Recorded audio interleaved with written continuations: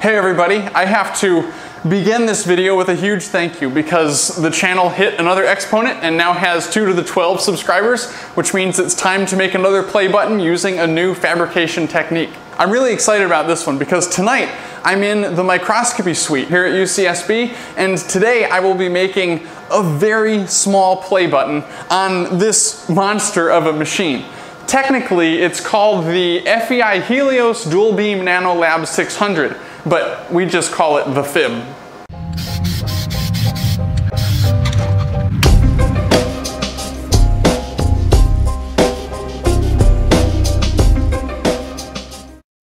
So I'm here on a Friday evening because that's basically the only time that this machine is free of people doing actual real research on it that I don't want to interrupt. Normally, it's used for preparing samples for transmission electron microscopy. That's what I normally use it for. The first play button that I made for the channel is a piece of PLA plastic that I spray painted red to look rather YouTube-y, but this was made on a 3D printer. And the second play button that I did was made with a CNC mill. So instead of being an additive manufacturing technique, it was a subtractive manufacturing technique.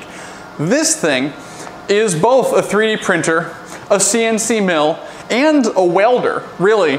But instead of making, macroscopic scale objects, it makes things on the tiniest of length scales. The play button that I make today, this entire board, is only going to be about 20 micrometers across. It's small enough that you won't be able to resolve any detail on this sheet without an electron microscope. The good news is that this thing has an electron microscope built in. This entire top section of the device is the electron gun that shoots a beam down onto the sample and allows us to image it.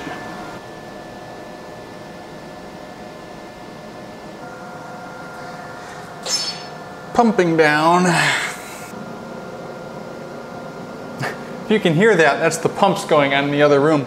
This entire box is actually a vacuum chamber, and it would not function if there was air inside. So the chamber is pumped out enough. We need to turn on the electron beam, which is going to give us an image up here. Oh, once I turn it on, there we go. So that is what we can see with the electron microscope. There's one. Oh yeah, this is gonna work. So the first thing we need to do here is actually tilt the stage so that the ion gun is pointed directly into the sample surface. So I can make this thing spin around. And there we are. Now we're looking at the face. So that flake of copper right there is what we're depositing this on. All right, so I'm going to pattern over here, and we should be able to see it in the electron microscope view over here. It says it'll take 25 seconds. That actually looks like a thing up there. Oh, that's cool. Okay. Oh, that's almost legible, and that was the very first attempt.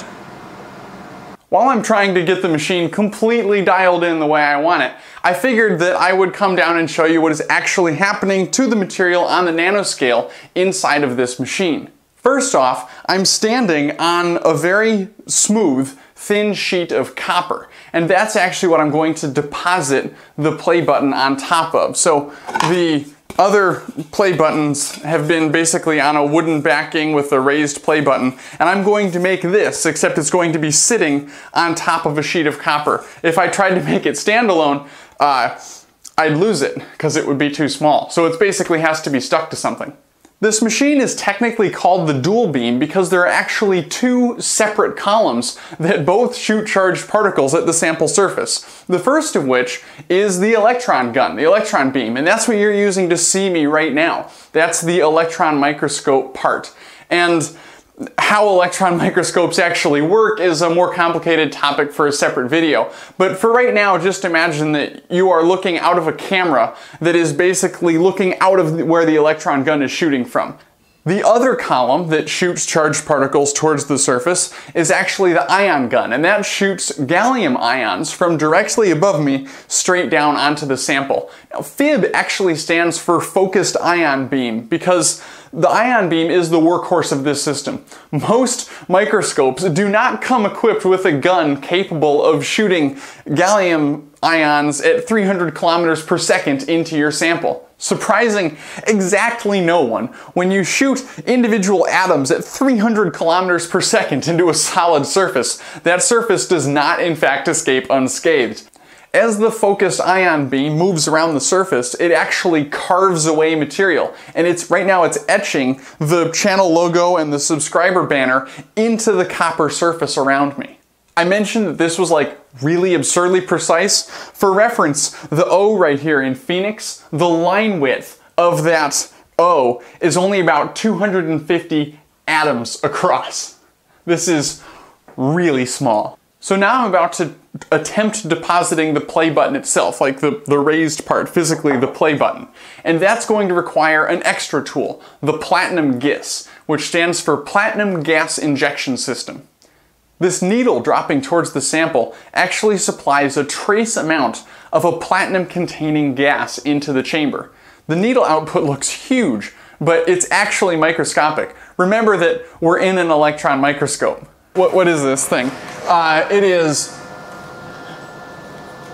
methylcyclopentadienyl trimethyl platinum. The molecule looks kind of like this, and it's basically a single platinum atom enveloped in this huge organic mess that causes it to float around like a gas instead of a chunk of metallic platinum. If one of those platinum-containing molecules comes drifting by and happens to stick to the surface at the same time as one of the gallium bullets from the ion gun hits, the energy released by the impact in the form of high-energy electrons actually breaks the organic molecule off of the platinum, so the platinum can stick to the surface. Instead of cutting material away with the ion beam, now we're actually depositing material on the surface, one platinum atom at a time. And that's the 3D printing part of this machine. And yeah, if you hadn't noticed by this point, this play button is actually going to be platinum. I thought that might be for more than 4,000 subs, but it's actually kind of an amorphous slurry of like platinum and carbon atoms that are left over from all those organic molecules that got shredded earlier. So maybe it's really like a dirty charcoal platinum play button. Anyway, let's get back up to human scale. You can certainly read it. 2 to the 12. Oh yeah, okay, now we're cooking with gas. Let's see, let's drop this right over here. That looks like a nice flat bit.